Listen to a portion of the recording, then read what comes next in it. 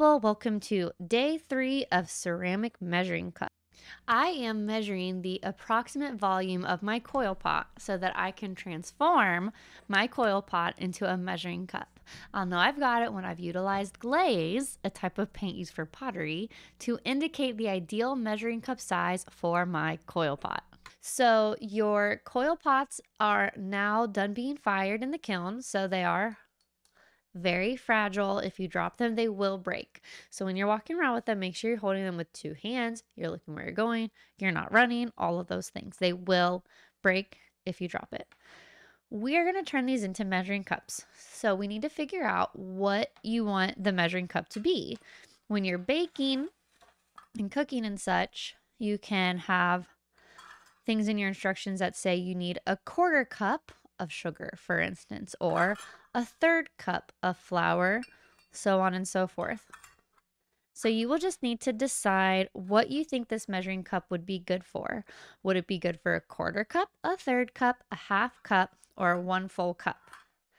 So we're going to do what's called guess and check. So you just look at your measuring cup and you look at the measuring cups, the real measuring cups, and you look and compare. Do you think this much would fit into here? Do you think this much would fit into here? Probably not. So I probably don't need to try out the 1 cup. Okay. I have enough measuring cups for everybody to use for this experiment. If you are a puppy dog, you can get out the measuring cups. All right. If you are the alligator, you can get out the ceramic coil pots. And also puppy dogs, if you could get out the water from your water and paintbrush caddy, that would be amazing. Just get the 2 cups of water. Now, if these cups of water are very dirty, we can switch them out for some clean water right now. Now that we have our clean water, alligators, can you please get everybody a pencil? Okay, fabulous. So now we can get started with our experiment. I'm going to try out the 1/4 cup because my coil pot is quite small. You can pick any of your measuring cups from your little pile to try out. And we're just going to fill that cup with the water. And now it's time to see if we were right. So you're going to pour the water from your measuring cup into your coil pot. Okay, mine went right up to the brim. Okay, mine went right up to the brim of the top, the lip of it.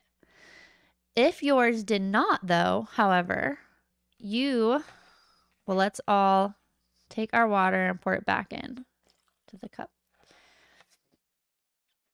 Now, let's say mine went up about halfway. I can still use this as a 1/4 measuring cup, okay? All I would need to do is draw a line where the edge of the water was when I put this in here all the way around to know where to fill it to if I wanted to use it as a measuring cup for that. Okay, if yours went all the way up to the brim, you get to just hang out for a second. You don't need to do this step. If yours did not go all the way up to the brim, what you can do is if you want to try using a different measuring cup to see if it will fill it up all the way, you can. Or if you've made your decision for what measuring cup you want this to be, but it just goes down a little bit too low, like I said, you can just draw a line to where it ends. So we're just going to pretend that that's a 1/4 cup just so I can give this demonstration. Okay. So let's say that was a 1/4 cup. Where my water ends is where I'm going to go in with my pencil and draw a line all the way around. Again, mine ended up being perfectly 1/4 cup, but we're just pretending for the sake of the demonstration. Okay. I'm going to pour this out. And that's the line that we're pretending that the 1/4 cup goes up to, okay?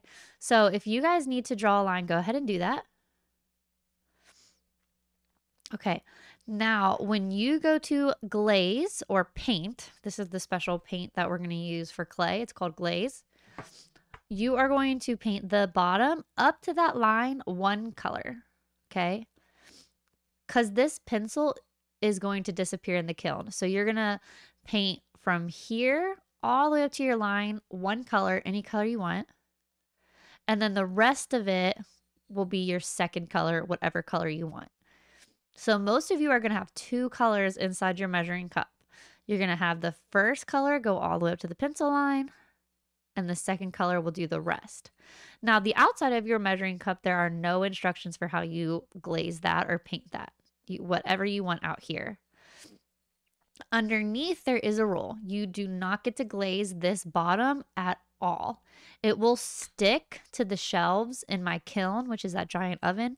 If you paint glaze underneath this and I put it back in the kiln, because they're all going back in the kiln after this step to go through one more firing, it will get stuck there. So you have to make sure that this is cleaned off and there's nothing down here. Okay, so I am going to pause it there and let anybody who needs to catch up with their line drawing go ahead and get started. Pausing that here. Now, for the rest of us that have their measuring cup, it just happens to perfectly go to the brim. We get it easy. We don't have to draw a line. We are just going to know that it goes all the way up to that. Okay, now let's go ahead and now we actually get to do our glazing. So we can put our measuring cups away. If you're the puppy dog, you can put these back. Okay, and we are also done with our pencil. So alligators can put these away. And now let's talk about the glaze a little bit. So this is what our glaze containers look like. Some of them are going to be just perfect. For instance, I think this one, no, that one's a little dry. When you open these, you're going to open them over top your messy tray because little pieces of dry glaze will come out, as you can see here. Okay, this one is pretty much like perfect. It's thick, kind of like a thick pancake batter. So it's like moving around, but it's moving slowly. That's a really nice one. They're not all going to be like that, okay? Some of them are going to be too dry. Well, this one's really wet. We'll talk about that in a minute. Look at this one. Okay, this one is dry, right? Like it's not moving around at all. So for these, you can just put a little bit of water in it. And it will have like kind of a dry smell. You just shake it up for a while. Probably even longer than this. And once it's all shaken up, it will be a little easier to work with. You can see how it's coming out now. You see that right there? How it's moving around like that. Okay. There is still a dry trunk in there, but we can shake that up and it will get better. So that's what you do. Here we go. Now you can see. That's what you do if it's a little too dry, is you just put some water in it and that will be good. Now, if you put a little bit too much water in it and it ends up getting really thin like this, that's okay. That's fine. You are just going to have to paint multiple layers. So I'll kind of show you here. So see how that's very thin? That's okay. It will dry really fast. And then you can just put another layer on it. So you'll just have to layer the thin ones a little bit more, and that's totally fine. Okay, so you can still use those. You are going to want to put multiple layers of your glaze on it. You're going to want to go over the whole thing with the layer, and then it will be dry, and then you can go over the whole thing with another layer, and that will dry. 3 layers is what I recommend. And now let's talk about what it will look like after you've glazed it. It will look something like this. So obviously not this project, but this is what the glaze will look like. It'll be a pastel color. And notice how I don't have any of the clay showing through except for on the bottom, right? None of it is this color except for on the bottom. It's all been glazed. And I've done 3 layers of glaze on all of these. So this is ready to go. And it's pastel like that. But then I'm going to put it back in the kiln and it's going to go through another firing and it's going to come back out and it is going to look way different. You probably remember this from years past if you've done my lessons before. It will come out really shiny and glossy and feel really, really nice to touch. This is with 3 layers of the yellow. So look how it starts. It starts as a pastel yellow. but then when it goes into the kiln, it comes out really bright. And that happens for every single glaze. So here's what the yellow will look like. This is what the red will look like. This is the white. This is the brown. And again, this is 3 layers on each. It's not going to be this shiny and feel this nice and be this glossy unless you do your 3 layers. And if it's a thin glaze, even more layers than that. It won't be so nice to touch. Here's the red. Here is the black. And these are the different greens. So this is the ivy green. This is the other green. This is raspberry. This is the purple, wisteria purple, and this is again white. Okay. This is the ivy green. This is the raspberry whip. Okay. Here is the Tahiti blue, wisteria purple, and this is the other green that I don't remember what it's called. This one must have more layers than this one because this one's not as dark.